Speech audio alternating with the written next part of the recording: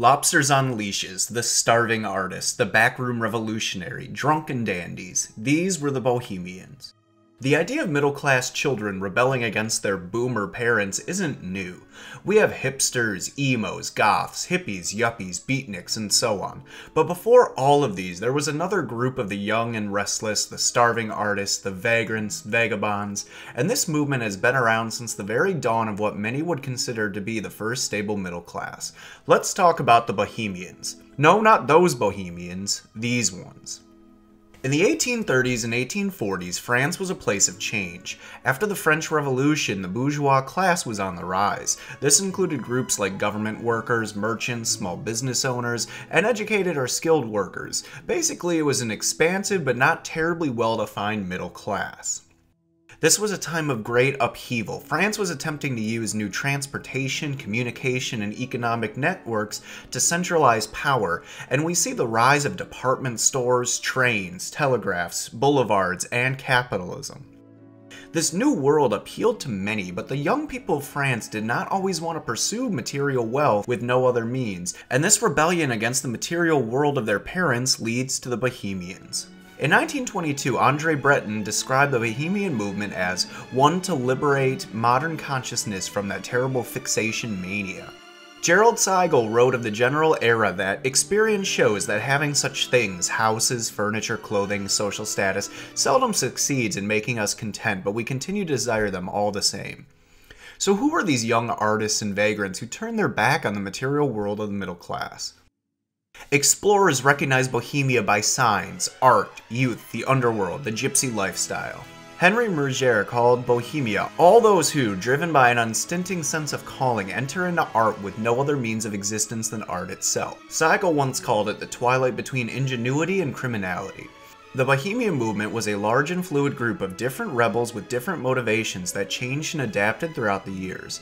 The origin of the term comes from the French using la bohème to describe the lifestyle of the Romani, also known as gypsies. Although not from Bohemia, this term had been in use since the 1500s and was associated with the informal economy. People who sold house-made objects, scrap materials, or lived outside the law were often said to be like la bohème, and it grew into a term for vagrants and people on the bounds of society. As starving artists and young people worked to distance themselves from the bourgeois, they were also called Bohemians since they were living a fringe lifestyle. It's important to note that the Bohemians themselves pointed out that there were forerunners to their own movement. The Italian painter Caravaggio and his social estrangement was an early example of this, and in 1792 a writer did say of artists once that their over-lively and overexcited imagination naturally leads to a taste of freedom, independence, even wantonness of mind. Some early eccentric Bohemians were bridged over from the Romantic movement and its spirit of rebellion and liberty. This included groups like the Petits Sinoncles, which supported each other in poetic and writing endeavors. They also showed off the charm of the Bohemians with men like Gerard de Nerval taking a pet lobster on a leash for walks, or Petrus Borel and his friends camping on a Paris garden in tents while wearing very little and getting chased off by the landlord. Art and eccentricity were the very essence of the Bohemians, even if art didn't always pay well. Henry Murger provides a template for this sort of lifestyle in the 1800s with his work La Vie de Bohème, or Scenes of Bohemia, first published in 1845 and 1846, which became a play by Murger and Theodore Barrier in 1849. This play did lead to increasing popularity for the work. It told the story of the writer Rodolfo and his ragtag band of artist friends who are struggling to keep the candles going and the wine flowing. It is very playful in its depictions of the artists, despite showing them in abject poverty and ending in tragedy. It captured the hearts of audiences who were rooting for these eccentric creative spirits to have any modicum of success. It also shows how a central theme of Bohemia was the tension between creating art for the sake of art and wanting to be financially successful. Murger was born to the son of a tailor and concierge, and was barely at the bottom end of the bourgeoisie. Despite this, he wanted to pursue literature instead of practical work.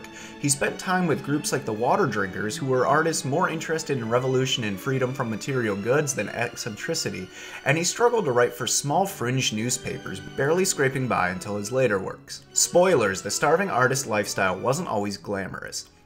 Murger wrote about it in one of his smaller articles. The refrain is always the same: poverty, poverty, poverty. While the play adaptations of his stories did go on to reach critical and popular acclaim, this never meant financial success, and he died from illness at the age of only 38. Between the stories and his own life, we can see that the struggling artist was certainly a part of Bohemia, but there were other archetypes. Claude Baudelaire was a talented poet and was torn about being part of Bohemia. We can see this dilemma in poems like this one. I am the wound and the knife. I am the blow and the cheek. I am the limbs and the rack, both the victim and the torturer. Instead of embracing dirt, grime, and poverty, he was a dandy, which he defined as people who had no profession other than elegance, no other status but that of cultivating the idea of beauty in their persons. Dandies had been around since at least the 1760s in France, wearing fancy clothes in an exploration of self, or as a middle-class attempt at imitating the aristocracy, or even sometimes aristocrats using clothing as a new barrier to their class, depending on which historian you ask. It often involved fancy clothing and placed a premium on appearance. For some, this meant foppish and extravagant, and for others, they just wanted to look like a self-made man. Some dandies got the best of both worlds. Jules Barbie spent hours in the bathroom refining his clothing, and he also got to experience the crippling poverty of Bohemia due to the cost of keeping up his appearances. He either skipped meals or often ate at poor cafes for students, despite making the rounds and appearing at higher-end establishments.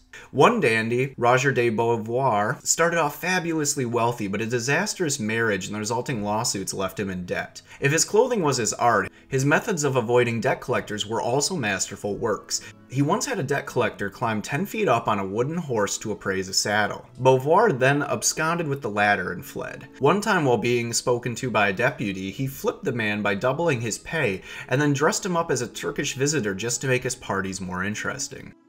Some Bohemians were closer to the criminality part of the line. When Francois Daillé Lefebvre was arrested for smashing a window and brought into court, he claimed that he was an artist and committed the crime because at least then he would get food in jail. He was accused of being a vagrant and at one point replied, "What does it matter? Who knows better than I that I am a Bohemian? I am a dramatic artist. I demand to live from my art. But as you know, since February 1848, the arts have fallen into the mud. What have artists become? Beggars, Bohemians." Some artists were more successful, but still associated with these Bohemian groups. Painter Gustave Courbet still frequented the Bohemian cafes and hangouts, even as he got famous. His works of art, ranging from self-portraits to more famous pieces like The Burial, toyed around with realism to the point where critics called it grotesque or ugly. The Burial in particular was accused of criticizing the Catholic Church and French authority. This experimentation and boundary pushing did help him have a long and successful career. Politically, some Bohemians were involved in the Revolution of 1848 in France, and some even had their hands in the Commune of Paris in 1871. The legacy of the Bohemians lives on in other cultural and counterculture movements. Jerrold Seigel draws a line from the works of Murger, Courbet, Baudelaire, and others to the French cabaret scene of the later 1800s, and even into the avant-garde movement of the 1900s. With beatniks, hippies, hipsters, and all the other groups, we can see that today's youth still engages in this spirit of rebellion and the art that fights against the system while never being completely able to distance itself from it. In fact, Seigel argues that the bourgeois and the Bohemians were two sides of the same coin, a culture and a counterculture, linked and intertwined and at odds but dependent on each other. Even back then, it was said that you could scratch a Bohemian, find a bourgeois. It is true that even with so many artists and true believers, there were some that were basically poverty tourists, who would party hard in the Latin Quarter of Paris, live the lifestyle while they were young, and then return to the shops and businesses of their parents and resume being bourgeois. Genuine starving artists or not, the next time you see a hipster, or whatever the new wave of counterculture is, just remember that the Bohemians were doing that before it was cool. Thank you for watching. As always, like and subscribe for more content and stay excited about history. If you guys are interested more in the Bohemian movement, let me know in the comments and I'll make videos detailing more about the art and the literature and things like that. As always, stay excited about history.